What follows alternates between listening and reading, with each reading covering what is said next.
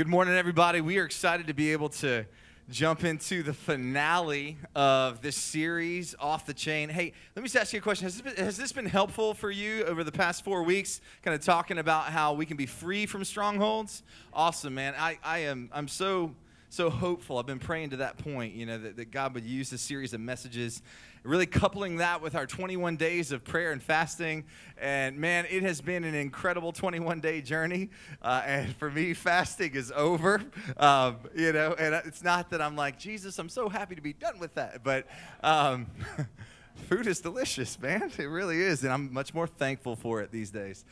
So if you are watching online with us, we want to say welcome to you. If you're watching from anywhere around the world, you can always jump on to our website, to peakcity.church/messages. You'll see that link right here below me on the screen right there, and you can follow that if you're watching from a social media page or something to that effect. And all the messages in the past in this series you'll find there as well, church fam, so you can jump on and see them there. Now, we've been walking through a verse of Scripture every single week is the kind of the theme verse for what we've been dealing with in terms of the strongholds we talked about. Last week, we talked about really a subject that needs to be addressed in church. We talked about sexual strongholds. And the week before that, we talked about the stronghold of addiction. And we've been walking through these things. And like I said before, we could do a 40-week series. Just pick a stronghold, and we could preach about it. But we've been operating through what the Scripture tells us in terms of how to be free. And we've been using this as a baseline scripture. It's 2 Corinthians chapter 10, verses 3 through 5. Also, note takers, if you don't take notes on your phone and you like to write stuff down, but you forget something to write with, we actually have a note-taking card now. If you need one, our usher can get it to you. You can actually just wave like this, and she'll hand you one. And they're available to you every Sunday if you need it. So you can get it when you walk in the door. The Bible says, "For though we walk in the flesh, we're not waging war according to the flesh." In other words, this is not just a physical battle we're in. Say it with me. It's spiritual. Oh, some of you guys have been here the past couple of weeks. It's spiritual, right? So for the weapons of our warfare are not of the flesh, but have divine power to destroy strongholds. You ask the question, what's a stronghold? We talk about this every week. It's that thing that you can't kick. It's that thing that you keep coming back to time and time and time again. And we talked about it in this sense. We basically said a couple of weeks back and subsequently last week, if you think about the one thing that you struggle with most, like that one thing that just is a part of your character that you wish was not there, like I hate this part of me, God, I want you to take it away, and you're constantly laying that same sin or that same stronghold and struggle down at the feet of Jesus, do you know why you keep doing it? And we talked about it. I know the answer, and many of you do now as well. It's because you love it. That is why. It's not because it's something that your parents did or, your granddad and your dad did and you do. It's not, well, my mama was this way and her mama. You can't blame anybody else. When it comes to strongholds, it's not just like an affinity kind of thing. It's a love thing. It's not just I'm experimenting kind of, it's a passion thing. That's why you keep coming back to whatever that struggle is, all right? But the good news is that the Bible says that the weapons of our warfare are not of the flesh, but they are made with divine power to destroy strongholds. You can back up a slide right there if you want to go. There we go. Divine power to destroy strongholds. So how do we destroy them? Not on your own, okay? First things first, it all comes from God. It is His power working in and through you. This isn't something that you can just kind of day by day say, okay, I'm going to put that away. I'm not going to do that, not going to do that, not going to do that. Because in those moments, all you're thinking about is the thing that you're trying to avoid. And what you've stepped into is behavior modification. And behavior modification only puts a Band-Aid on symptoms. And over time, they keep coming back. Because roots go down deep when it comes to strongholds. And they will root themselves in your life. And you know how it goes. When you cut a weed with deep roots, what does it do? It comes back. That's right. It grows back. Because what God wants for us is to capture our heart. And what He knows is when He captures the heart of a woman or of a man, and they hunger and they long so much to know Him more than anything else, and He becomes the sole center of their desire, and everything else that was trying and competing to sit on the throne of their hearts, saying, I want to be first, I want to be first. I want to have control. I want to be that thing that rules your life. And when you take that stuff and say, take a back seat, I'm sitting Jesus in the first place, and the throne of my heart belongs to him, all of a sudden we see these strongholds begin to die. Like John Piper said, when it comes to sin, you don't treat it. You don't push it away. You kill it. Because what you starve dies, but what you feed thrives. What are you feeding, right? So this is the theme verse for the scriptures. We define strongholds this way. It comes from a word in the Greek, and it literally means a prisoner locked by deception. In other words, you're caught, you're trapped in something that's not even real. Okay, you may have really had something in the past that was real, and you dealt with it and you struggled with it, but it so affected you that it carries you to this day, and you think that you're still struggling and you're still bound by that. Like the illustration of the elephant. Remember we said an elephant, when they want to train it to travel with the circus, they put a huge chain around its leg. They attach it to a massive stake that's in the ground held by concrete, and the elephant can't be free. That massive animal is bound by it. Within 2 to 3 weeks, they can remove that chain and tie a rope around its leg and put a small stake in the ground, and that elephant will not step away. It won't flee because it believes that it is bound. It has become a prisoner trapped by deception. Satan uses the same kind of idea for the strongholds in our lives. He makes us think that something is a certain way to keep us bound.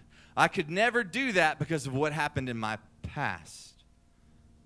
Like, I wish that I had lived life differently then so that I could do more for God now, but I can't, right? These are lies from the enemy. These are prisons of deception. And God is saying that we can absolutely be free from these things. So today, what we're going to talk about is something that is so very relevant for everybody in the room. Another definition is living life by something that's not true, right? Don't define yourself by what somebody calls you. Live your life knowing that you are who God says you are. When we talked about this, like the person that's been clean and sober for 25 years, and they're like, I'm a drug addict, but I've been clean and sober for 25 years. Praise God. I'm like, whoa. Why are we praising God? Well, you know, I'm a Christ follower. I'm a Christian. Okay. Well, if that's the case for you, then you are not what you said that you were. Because what Jesus says is when he enters the heart of a man or a woman, he makes all things new. The Bible doesn't say, behold, I make some things new. No. Jesus said, I make what new? All things new. He says that he takes the old and it is gone, and then the new has come. And in Christ, you are no longer a sinner. Believe it or not, you may still struggle with sin, but Jesus says that you are a saint if his Spirit lives within you, that you are not the addict that you once were. Forgiven, you are blood-bought, and you are a believer and a follower of Jesus Christ, and you are who God says you are, right? Hey, church, thank you, because you know I'll preach faster if you amen me more, right? So don't forget, you can respond to the preacher, all right? So this week, what are we talking about? We're talking about the stronghold of fear. We're going to talk about the stronghold of fear. Now, this is something that on some level, to some degree, we've all been there. I think every single one of us, unless you're Dave Mirra and you've got that weird brain thing going on where your fear center is gone and you're riding bikes and jumping them over the Empire State Building or something, we've all dealt with fear. It can be a healthy thing. It can be a very unhealthy thing. We think about fear and we think about that word and we think about some of the most famous quotes that have ever been shared. And I think the most famous one was during the Great Depression by Franklin D. Roosevelt. Remember this one? He said, the only thing that we have to fear is what? Fear itself. He continues, he says, nameless, unreasoning, unjustified terror, which paralyzes needed efforts to convert retreat into advance. He says that's what fear is. Nameless, unreasoning, unjustified terror that paralyzes needed efforts to convert retreat into advance. How many of you have ever come to a place, but because of fear, you just stopped, not moving forward? You knew that what that was could have been one of the best things for you. It could have been a risk that was worth taking, something that you look back on now and you're steeped with regret, but you got up to the line, fear gripped your heart, and you said, no, I'm just not. I think we've all been there. Sounds like something that we need to see what the Word of God says, that we can be free from. So psychology actually talks about fear quite a bit. So what is fear? How do we define it? If you look, and this comes up all throughout the scriptures here. I'm talking, it shows up, the word fear or afraid occurs 330 times in the Bible. The Bible has a lot to say about fear. The word fear or related words to that, they show up 330 times, and the word afraid itself is found over 200 times. And in fact, in Psalms alone, the word fear is found 53 times. The Bible has a lot to say about this. So in the Greek in the New Testament, when we see the word fear, this will look a little familiar to you. It's this word phobos. Phobos, where we get the word phobia from, right? The actual definitive word, the Latin that we get for fear, phobia. Phobos, it comes from the Greek. Psychology frequently uses this word when it refers to fears. Phobia, let's define phobia. This is a psychological definition, a scholarly definition, and it says basically phobia is a fear that has no basis in fact, right? Like claustrophobia. You're afraid to walk into a space that's confined because you feel like you're not going to be able to get out. Okay, now you're subjecting something to that closet that you're standing in that has no lock on it. It's an unjustified fear, right? You may have never been bitten by a dog in your life, but you have got this fear of dogs because you're afraid that they could hurt you. You've never fallen off of a tall building and smacked on the ground, but yet you've got a fear of heights, right? You've never crashed on an airplane, but you've got a fear of flying because you know other people have. I've heard other people have been bitten by dogs, have fallen from tall places, have crashed in airplanes, so I'm afraid. It's an unjustified, for you, it is an unjustified fear that has really no basis for your life in fact. That's what phobias are. In fact, the Greek god Phobos was called upon to frighten enemies, and this is where we get the word from.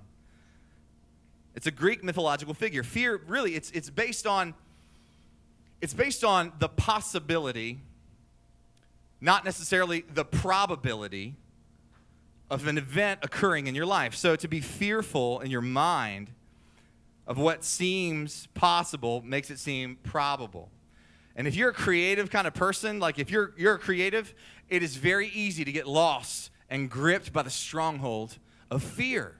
It's natural for you. Like if you're kind of an artsy kind of person, an expressive person that looks for creative outlets to express that part of your personality, because you're a dreamer, because you think things constantly, all of a sudden it's easy for you to connect dots that should have never been connected. And it's so easy for you to get sucked into the stronghold of fear.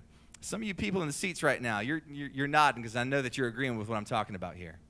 It's just the way you're wired. But God says you don't have to live in that you can be free from that. So I want to tell you some of the truths about fear. Number one, fear is the enemy of the fruit of the Spirit, especially love. What does the Bible say that love does? It says perfect love casts out fear. You see, it's an enemy to the fruit of the Spirit. Fear affects every area of a person's life. Listen, in some way, the decisions that you make for yourself or for your family can be affected by fear. And if fear is a stronghold, it is heavily dictating your decision making. Fear of the unknown. Fear of a lack of stability. Fear of change. Come on, somebody. You can say amen or oh me to that if you want to. Everybody says, oh, I don't mind change. Yeah, as long as you're the one that's making the change, right? But if you're getting something that's being changed for you, you are not a happy camper. That's right. But this is fear that affects these decisions when these things happen. Here's another truth about fear. People can be free from fear. It does not have to rule you. You can be free from this. Here's another truth. Fear is emotional turmoil. Anyone that's really struggled with this, they can share this better than me or anybody else. Man, I was so encouraged. I read a story a couple of weeks back from somebody in our church that shared how they were set free from this stronghold of fear and anxiety.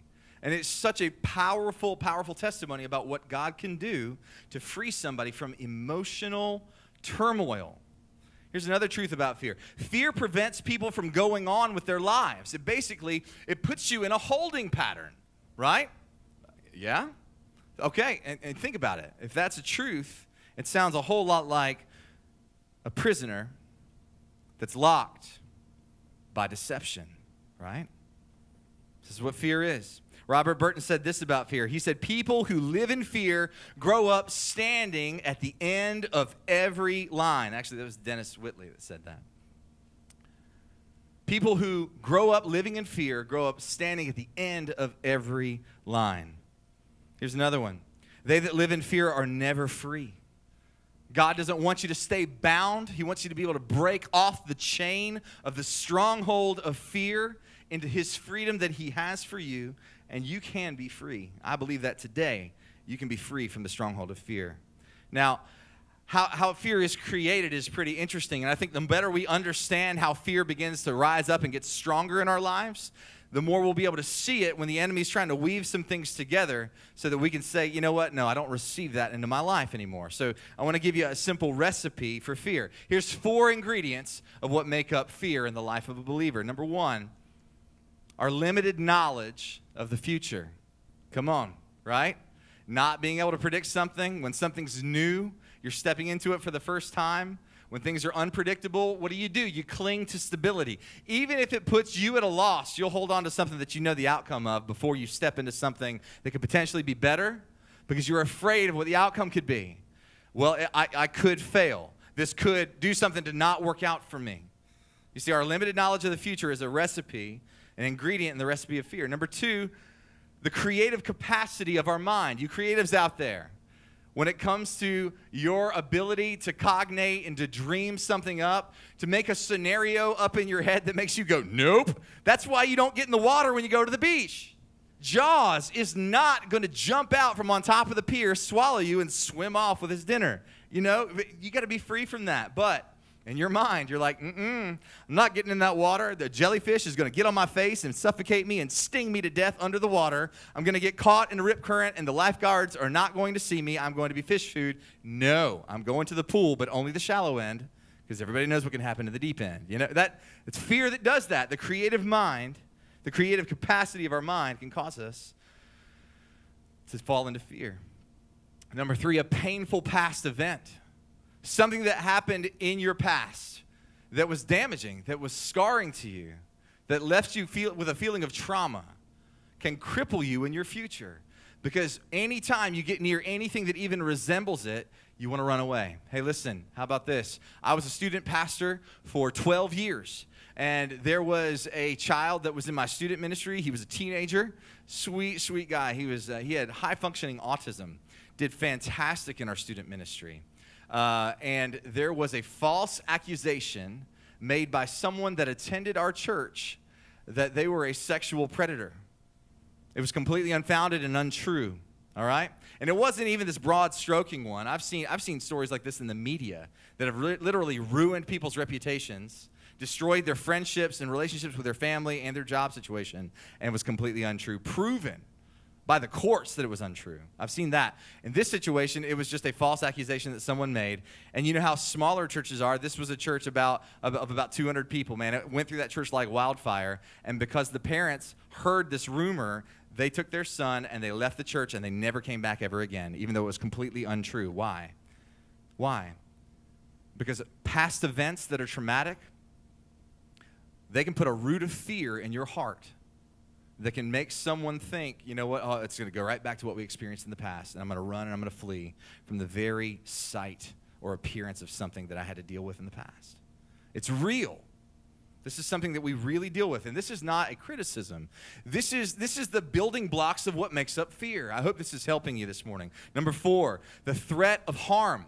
If you could get hurt, you know, I know there's tons of parents out there like me. I kind of huddle over my babies, you know, especially when they're learning to walk. I've got one that's crawling right now that wants to stick his hands in his mouth and then stick his fingers in anything that he can find, like the sockets on the wall. So we keep those little plastic plugs in everything to protect him. But if he goes anywhere near it, I'm walking right over and I'm checking the wall to make sure I'm not going to have fried baby in my house. You know what I mean? That's just the way I am. I love my child. I don't want him to get hurt, but the threat of harm can cripple somebody. Listen, in ways that aren't just like sensible, okay, you know what, I'm not going to stand over an open flame with gasoline because, you know, that not stuff like that, not the crazy, you should actually know better kind of things, because that's good, healthy reservation there. But things like, I could never send my teenager on that missions trip because they're flying out of the country. What if something happens to them? You see what's happening now? Fear is crippling you in a way that you're keeping something that God wants to do in the life of your child that will forever change them and forever remold and reshape their heart to be burdened for a world that exists outside of the one that they've been raised in because of your fear. You see, the enemy wants to use that to keep you from stepping into what God's purpose and God's destiny is for you and even the ones that you have responsibility for. So that's a recipe for fear. Let's talk about some lies about fear. These are some of the lies that we see when it comes to what fear is. And we often say these to ourselves, right? And a lot of this is rooted and based in fear, but we don't think that it's fear.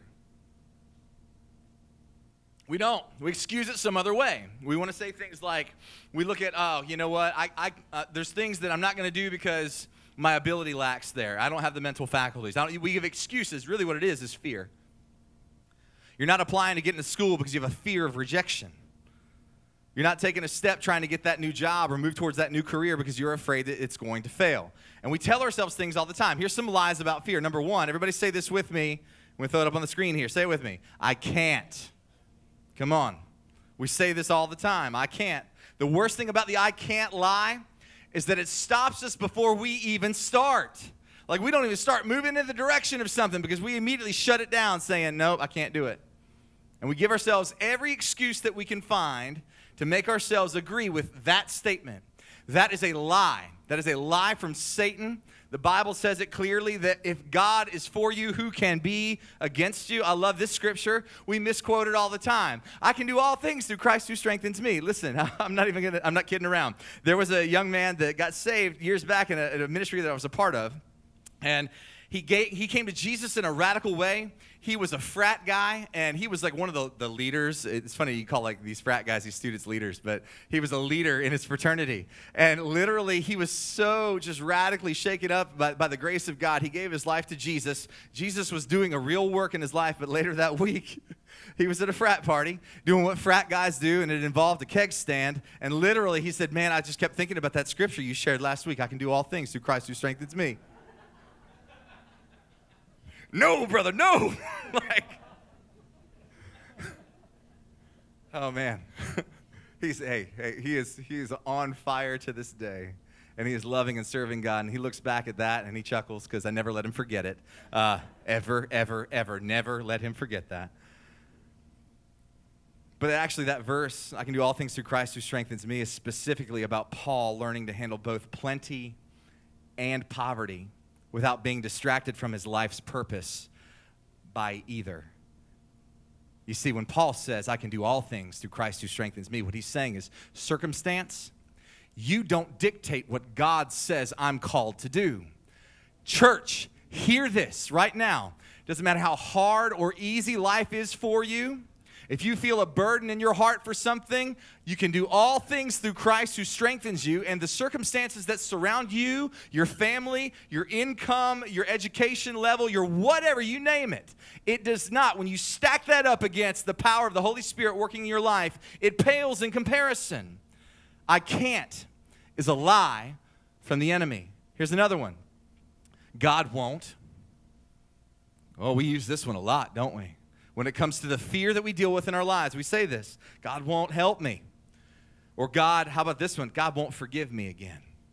It's just too much water under the bridge. Listen, if you truly feel that way, you don't fully understand what grace is. Because the Bible I read says where sin abounds, grace abounds all the more. God will forgive. God has forgiven. How can we look at the finished work of the cross of Jesus Christ and what Jesus did there to pay for all of the sin of the world, and somehow with your sin in your life, somehow you think, it's just too much. I've emptied out the grace cup. Everything that Jesus did on the cross, it was good for everybody else up until now, and I spent all the rest of that grace. No. That is a lie from the enemy. God won't hear me. God won't love me. Listen, these are real cries from hurting people, and many of us have thought these things and said these things before. This is not a criticism of you. This is what we do every week here in this series when we talk about the lies of the enemy. Because if we're going to tear down strongholds, what do? We expose the lie and we replace it with God's truth. And that is what we're doing. And if you believe this lie that says that God won't help, God won't be there, God won't, I'm telling you right now, you need to understand for yourself that God will and God can. He took Peter. Remember Peter? Pastor Peter, who he himself was the one who stepped out of the boat and saw some of the most miraculous power of God working through a person in a supernatural, laws of physics bending kind of way. The man saw Jesus walking on water, and he said, Lord, if it's you, bid me come. And Jesus said, come on, buddy, come on out. You know what he did? Peter, it doesn't say, and Jesus lifted his foot and drug it out of the boat. No, that's not what the Bible says. It says, and Peter stepped out of the boat. And when he did, it was met with the miraculous power of God. And he walked on water, something that no other man other than the Son of God had ever done. And this is the same guy that denied his Savior, the guy that gave him the power literally to walk on the waves. Like there's no questioning in his mind that he's God, that he comes from God, that he is God, that he is fully God and fully man. And yet, when it came to his trial and his crucifixion, where was Peter? He was gone. Denied his Lord 3 times. Denied Christ 3 times. And yet that same God who was denied, that did this miraculous power and work through him, even when he was there with him in the flesh, embraced him and forgave him. God will forgive you. Don't you believe that lie for a second? God will forgive you. How about this one? Nobody cares. Nobody cares about me.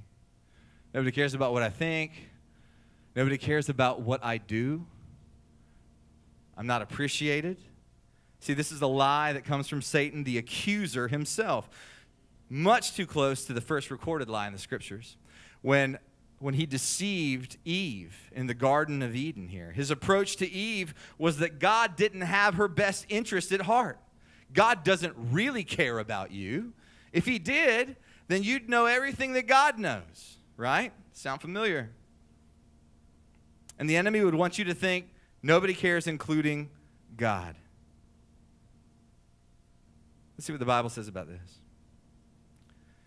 When it comes to thinking that God doesn't care about you, remember the words of Romans 8:32. It says, he who did not spare his own son, but gave him up for us all, how will he not also with him graciously give us all things?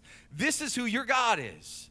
He is the God that loves you so much that he wasn't willing to let you die lost in your sin, but rather he was willing to let his own son lay his life down for you. Can you imagine the enormity and the agony of you watching your child give their life for someone else?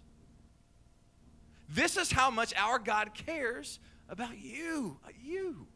You, the person that says nobody cares. Listen, and people care too. It's natural to retreat from people when we hurt. It's natural to hide, to isolate ourselves. It's natural, but it's counterproductive, and that's not the way that God wants us to live our lives. I'm telling you, you need people. You need people. Listen, this past week we had an event called Group Link. It was fantastic. We actually saw a new young adults group form. We got a new young adults leader. His name's Wade Olive. You saw him playing the bass this morning. He's sitting in the back of the house right here. If you're anywhere, yeah, fantastic. We've got a group for brand new believers called Starting Point that you can join. So there's like about 10 different groups, opportunities. If you want to join a group, you go down to guest services and ask. You can talk to Pastor John's wife, Shallery, who's coordinating all of our city groups ministry. We're going to have all this online probably by the end of this coming week so you can see all these groups. But you need people. Because when you tell yourself this lie that nobody cares, all of a sudden, if you've got a group of people around you that care, it's hard to believe it, right? Listen, the best recipe to see that lie torn down in your life is to get yourself in a group of people that are genuinely going to want to know you and your story. Not so you have to bare your soul to them, but so that you can know that you've got a friend out there somewhere. God did not design you to do life alone. Lone rangers are dead rangers. Don't do it by yourself and think that that's the way you should do it. Jesus didn't do that. He had 12 guys surrounding him all the time, and then among those, there were 3 that were his closest friends.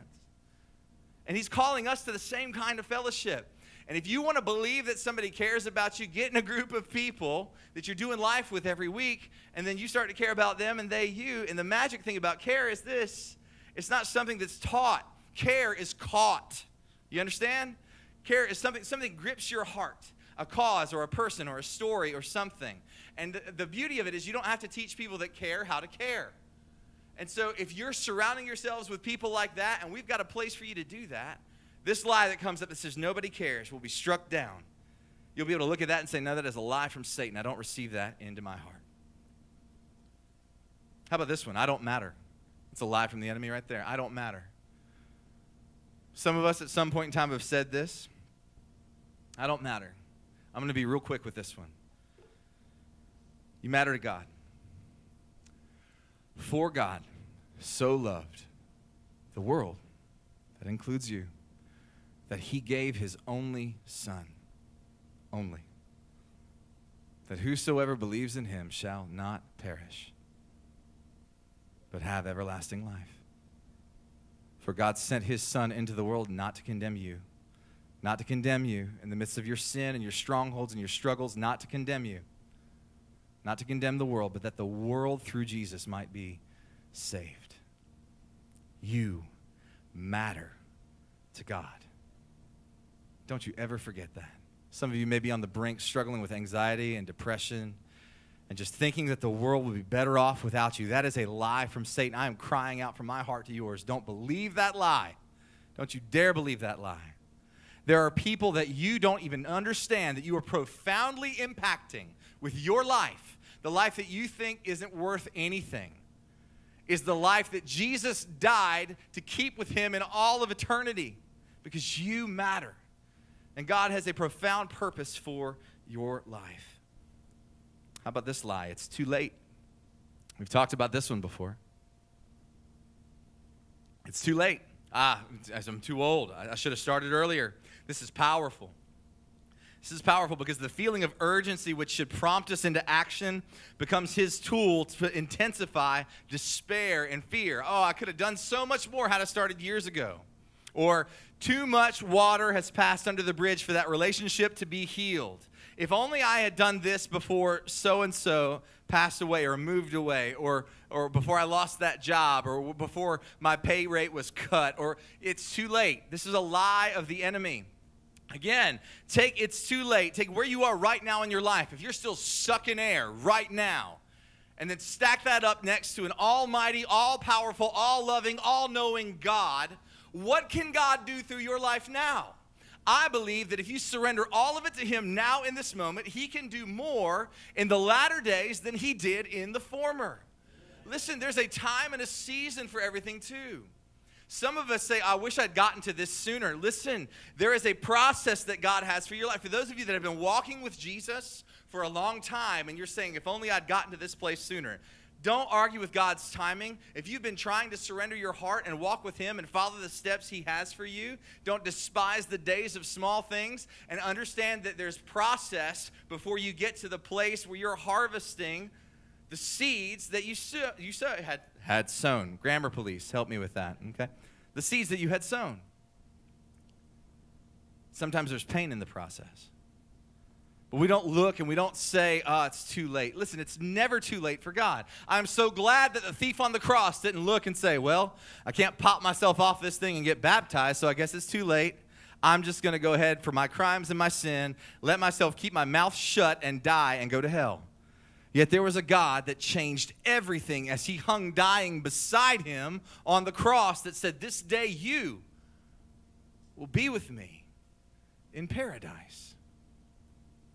There's parables that Jesus told about how people come in at the final hour and they're able to receive and be received by the bridegroom. You don't look at time, this thing that God created, and say, there's not enough of it left for me, for God to do anything through me. That is a lie from the enemy. It's never too late. We talked about this weeks back. We said, when's the best time to plant a tree? Some of you want to say 20 years ago. That is Satan. That is the enemy lying to you. The best time to plant a tree is right now. Sow your seeds wisely. Don't believe the lie of the enemy. So we're going to talk about 3 fears and we're done. These things I think we all deal with. And so I want to unpack this. I'm going to move kind of quick through this last portion here. So if you're a note taker, jot them down. If you're not, you can always go back online and check the message out and jot them down as you watch it again because I move too fast. But I wanted to give you 3 fears that we need to overcome, and then we're going to land the plane today. Number 1, the fear of rejection, right? This will keep us from doing a lot of things.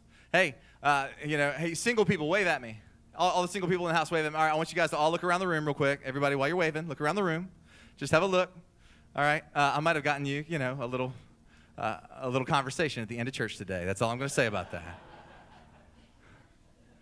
There are moments in time where you can step out in faith or in fear, and if we actually allow fear to be the thing we step into, we step away from what God would have for us. Listen, there are awesome opportunities that surround us all the time, and we feel something pull on our hearts to move in a certain direction, and we allow fear to talk us out of this thing because we think we'll fail. We think that we will be rejected. We think that, if I put myself out there for somebody, I'm just going to get my heart stepped on, so I'm just not going to do it, right? Because you've been hurt before, and past hurts are a recipe to build what? Fear, right? And so because of that, we have this fear of rejection. Listen, the Bible says it like this. I'm going to read this a few times. 2 Timothy 1:7. For God has not given us the spirit of, say it with me, fear, but of power and of love and of a sound mind. You see, and rejection wants to trap us, this fear that we have of rejection. And this is how it does it. You see, we find ourselves drawing away from everybody all the time, and we become overly starved for acceptance. You see, and when we become overly starved for acceptance, we find ourselves going deeper and deeper down this rabbit hole of fear of rejection. King Saul could have been one of the greatest kings of all of Israel, but he was called out by the prophet Samuel for disobeying God's commands because Saul was an approval addict. He was living for the praise of others and letting what everybody else thought direct and define his life. Because what they think is really what has to happen, even if I know it's wrong. Sound familiar? Sounds like work for some of you people, right? Like corporate America. My boss is crazy. He's losing the company money, but I have to do this way because that's the way he says I have to do it. And if I don't do it this way, I'm going to get fired. But I'm not going to speak up because if I do, I'm afraid that he won't like me and it'll make things difficult at work. I hear that story all the time. You see, you're afraid of rejection. Rejection. And rejection gets us in the trap of being overly starved for acceptance. This is what Saul said. He said, I have sinned. I violated the Lord's command. He said, I was afraid of the people, and so I gave in to them. He wanted acceptance from man and not God. See, approval addicts have an inability to confront. You don't want to rock the boat. You want people to like you, love you, and accept you, and so you're not going to do anything to confront someone. So sometimes that's exactly what somebody needs, someone that loves them enough to say, hey, I'm seeing something in you. We got to talk about this. Don't hate those people that come to you in love that want to talk about that stuff, by the way. Those strongholds that you struggle with, when somebody tries to address that with you and you pull back and you say, hey, don't you bother me about that. Guess what? That's an idol in your life.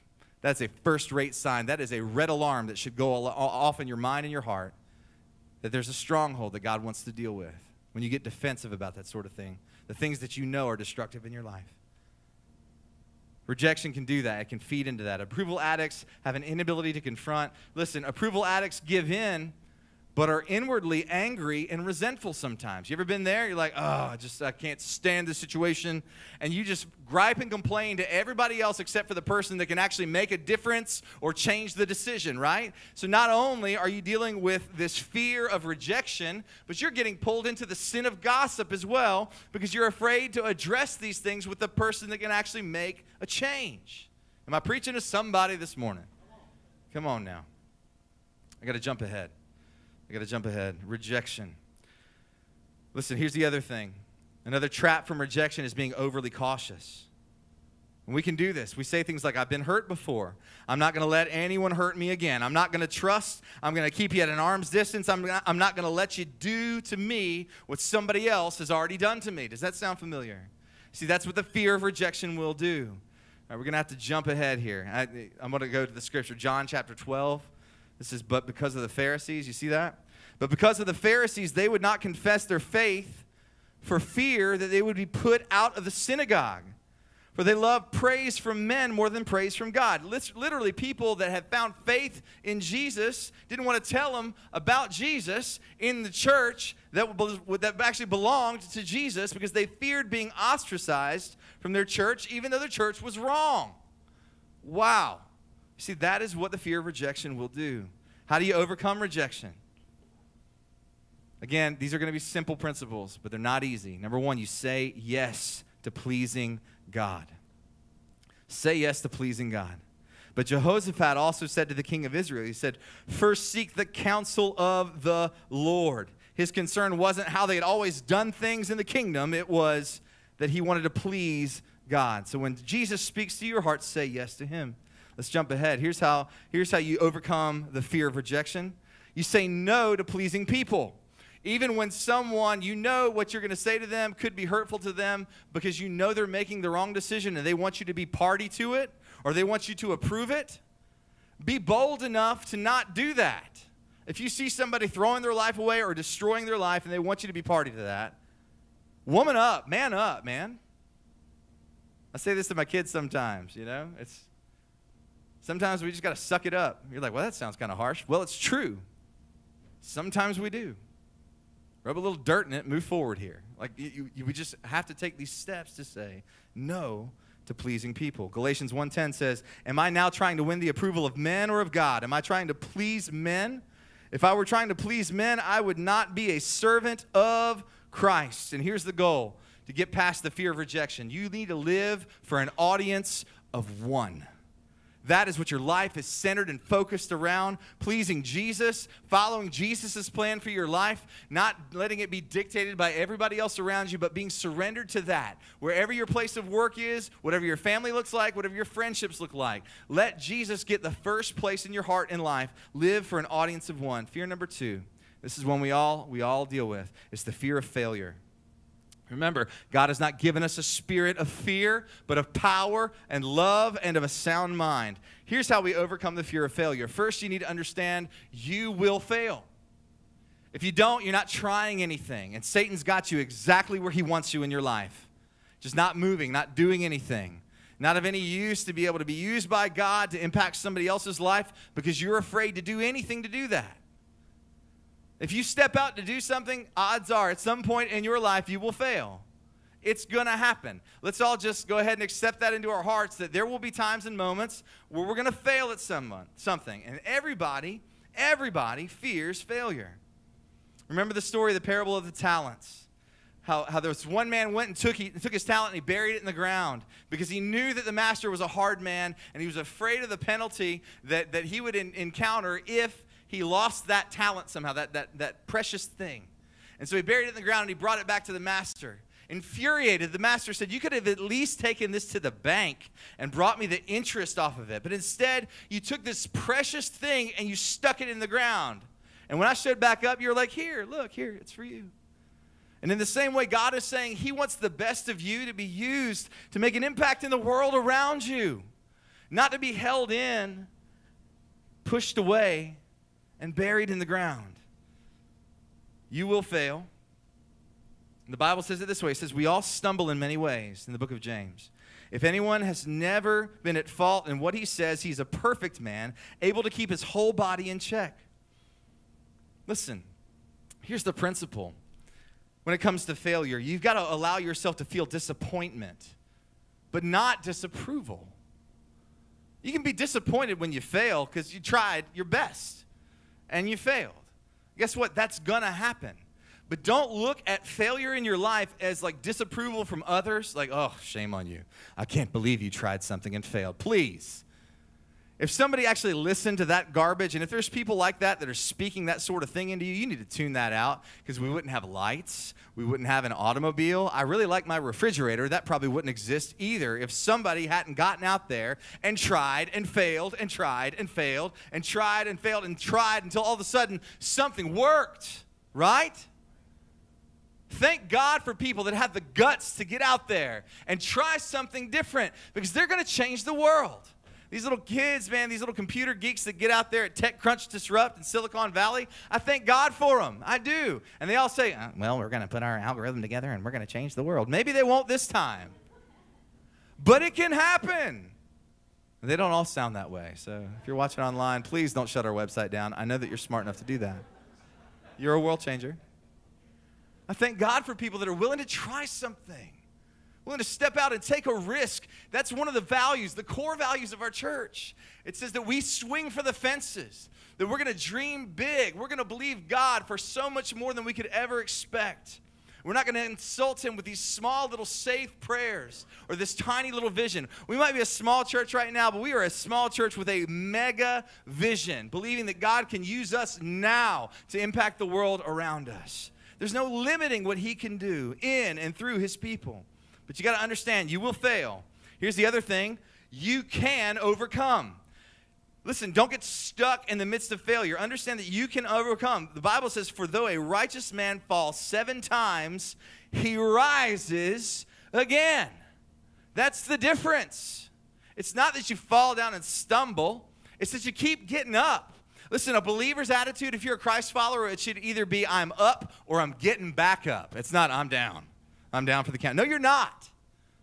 That is not the God that lives inside of you. Yeah, we might get knocked down every once in a while, but we're either standing or we're getting back up on our feet. You can overcome. Here's the third thing about the fear of failure. You must take faith risks.